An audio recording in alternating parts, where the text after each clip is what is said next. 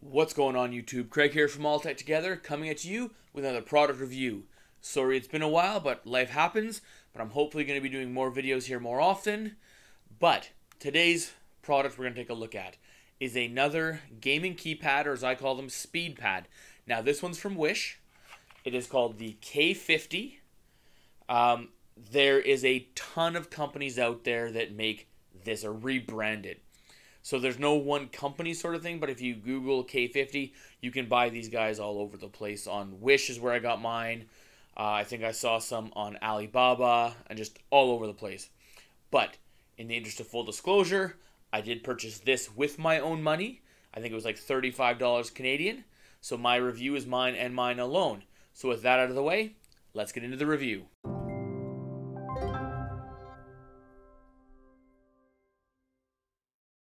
So before I get into the review, I want to show something. Now, I know there's this like old adage that says don't judge a book by its cover.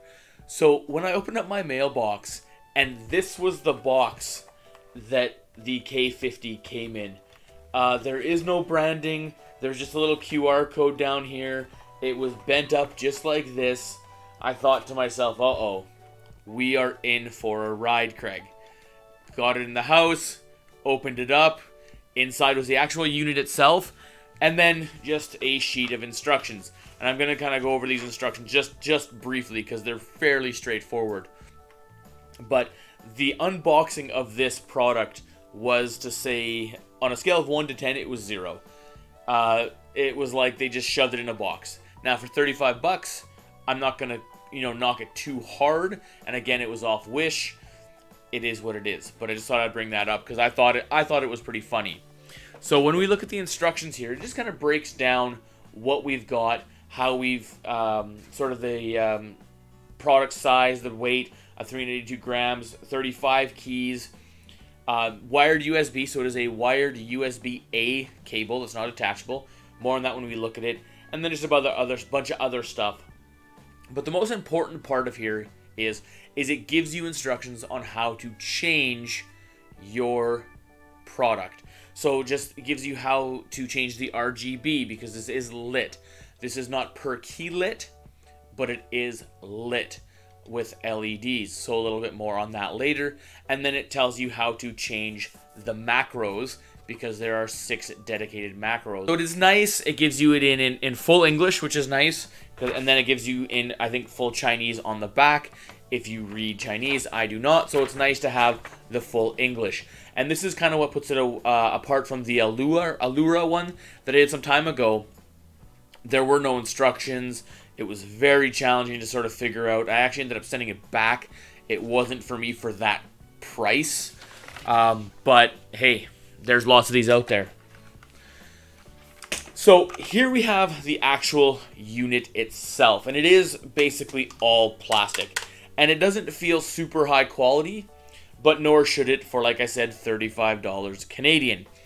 It's got actually a decent rubber wrist rest here at the bottom. I've been using this thing actually for a couple months now. Usually I just test for 2 weeks, but this one sort of slipped into the cracks and when I got busy, but I've been using it for quite a bit.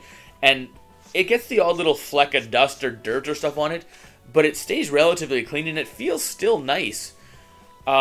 It's non-adjustable, so it's not like the Razer ones where you can adjust this at all. It's only this. So if you buy this and you're like, nah, this isn't comfortable for you, there's no way to change it. Then we have the buttons. Now, this is a mechanical keyboard. So under each one of these is a blue mechanical switch. And that includes the G keys as well. They're mechanical. I don't know the maker of these mechanical switches just because they're probably an off-brand. They're certainly not a Cherry or anything. I know I can see just a small little bit of writing down there, but unfortunately I can't make that out. But they are a blue mechanical switch. Again, I don't know how long they're going to last, but $35. Again, I'm going to keep coming back to that price because I think it's a pretty decent price for this kind of a setup. When you look at guys like Logitech who are asking over $100 for one of theirs, and to be honest, when I get into the review, I'll kind of give my thoughts on that. So you have the 6 G keys. Now, they are set to F1 to F6, but you can change them up. This is kind of going to get to one of my dislikes of this product. Yes, you can change the G keys from something to something. Unfortunately, you cannot change it to any key on another keyboard. So let's say you had this hooked up, and then you had a small little 10 keyless, and you want a G1 to be semicolon or something. You can't do that. They won't work in tandem together, so you can only change the G1 key to a key that's already on this board. I don't see a point in that, just for the simple fact of it's already there. This is such a small keyboard, so I don't really see that as much of a thing for macro editing, let's say. The other thing I found with the macro editing, you hit function and then you hit the G1 button to change G1. And it brings it out in the instructions how to do this as well. So you don't have to memorize it off me, obviously. So you do that, it starts to blink, everything's good, everything's happy. You hit a button, hit F function and the G1 again, and it changes it to whatever button you pushed. Great. It took me forever and a lot of frustration, probably about an hour. And I don't know, they tell me in the instructions, if I want to change it back to F1, hit F1 and G1, and then it will go back to F1. It took me about an hour to get it back to go to F1. I don't know if I'm just ridiculous and I don't understand how to do it. Maybe mine just derped out a little bit, but it took forever. So I don't even try to change those anymore. What I'll simply do is just leave them as F1 through F6. And then in the game itself, if I'm like, oh, you know what? I can't reach the T button very easy, which is way up here. And I want to change I want T to be G1 instead, or F1 instead. I'll go into the game itself. And if G is grenade, I'll say, no, I want grenade to be F1 now. And then I can just sort of reach here or something like that. It just makes it a little bit more user-friendly and a little bit easier for me. So that was kind of like one little disadvantage there. It's not super convenient. It's not like a Razer software where it's like super simple. Some of the things I do like, however, on this, and there's quite a few, is I like the form factor. It's small. It's really good for FPS games if you are an FPS player, because it's kind of got everything you need here. And it's going to give you way more room for your mouse, which you can lower that DPI and things are going to go great. The other thing I really like about this is the spacebar. The spacebar fits so nice in my hand, and it just fits. And let's see if I can get a better look here, right? It's right underneath your thumb. And I know it's not a big deal with a keyboard where your thumb still sits kind of like on the spacebar, but this is just a much more natural spacebar location for me, which is super good for me. I really like it for FPS games. If you're playing something a little bit more elaborate, I think if you were playing like an MMO or something where you need that much more buttons, or that many more rather, I wouldn't go with something like this. But for a good little action adventure game, Tomb Raider, any MMOs, Overwatch, things like that, this is gonna do just fine.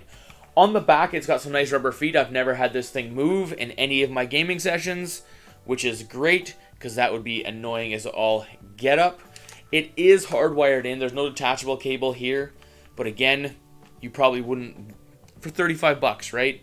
You're not going to get the whole buffet and dessert and leftovers to take home. You're going to get just the bare minimum, and that's kind of what you got here. But that's all I kind of wanted. This is by far the best gamepad or speed pad that I have reviewed so far. It's better than both of my both my Razer ones rather. I have the Orb Weaver and the Tartarus V2. Those are on the shelf. This I like better than that. This is considerably better than the Allura one I had. Sure, has less buttons, but I don't need that many buttons on my one hand. This is nice, clean, simple. And I would recommend this. If you are in the market for something like this, I would recommend this one. I would recommend it 100%. I can't guarantee how long it'll last, but let's say you get a year out of it. A year for 35 bucks, isn't too bad. I know a lot of people on the internet their Razer ones only last a year, and then the glue start coming off. Those are $135 or more. So cost to value here is fantastic. So I hope you liked this review.